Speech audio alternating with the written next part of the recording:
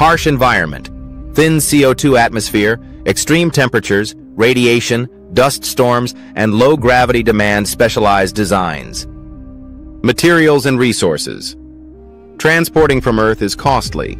In situ resource use, regolith, 3D printing, water ice, is essential. Radiation and temperature, habitats need shielding, soil, ice, special materials, and strong insulation heating systems. Dust and atmosphere.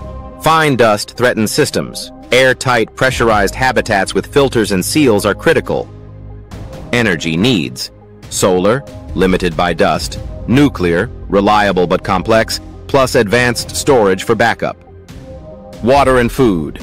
Extraction from ice, regolith, purification, recycling, and integration into life support agriculture.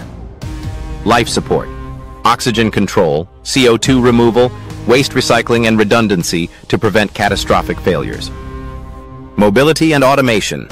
Rovers and autonomous machines needed for construction, transport, and maintenance. Communication. Delay with Earth requires autonomous systems and robust satellite relay infrastructure.